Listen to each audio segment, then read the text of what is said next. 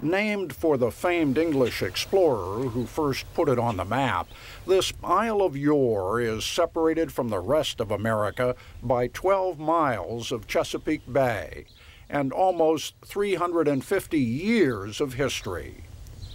Most of the several hundred souls who live here are so closely tied to their past that they still speak with the accents of their Cornish ancestors.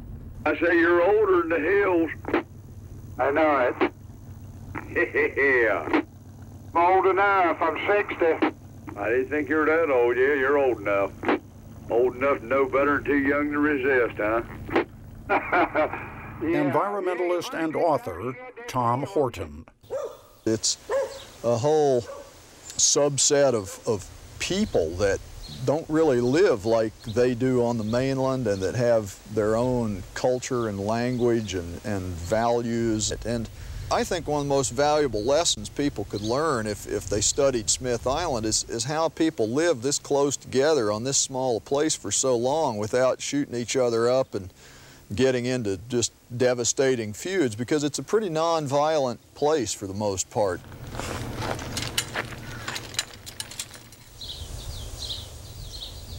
Most folks share a handful of names that go back to the 1600s. Names like Evans, Tyler, Bradshaw, Smith, and Marshall. The only way you can live together, you know, you got to get along. Live close together all your life. You got to solve your problems some way or another between yourselves. All the more important because there are no police on Smith Island. There's no mayor or town council either, never has been. For everything from maintaining the streetlights to maintaining order, they rely on the Methodist Church. When it comes to organized religion, the only game in town. A preacher converted the islanders back in the 19th century, and with the possible exception of that business about the evils of alcohol, they've stayed converted ever since.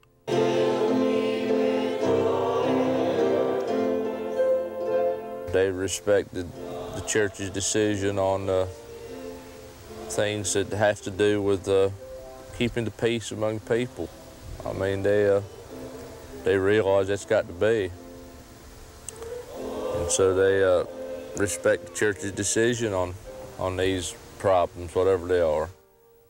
The Smith Islanders may not have a prayer of solving their biggest problem, erosion. The land is slowly but steadily disappearing. The population is eroding even faster. It is harder every day to make a living from the bay. And even if the crabs and oysters were still plentiful, the children no longer automatically follow in Daddy's wake.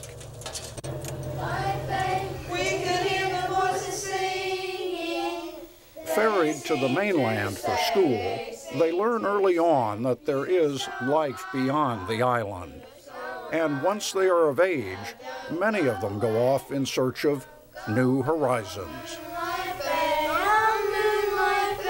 I've talked to people from the island who have moved to the mainland, and although they often miss the island, they also say, boy, is it easy living on the mainland, being able to go and come and not worry about ferry schedules, not worry about storms.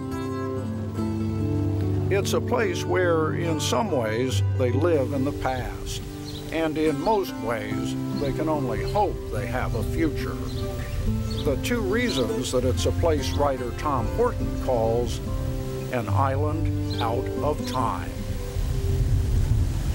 So it's, if it's not doomed, it certainly has a tenuous hold on things, I would say, you know.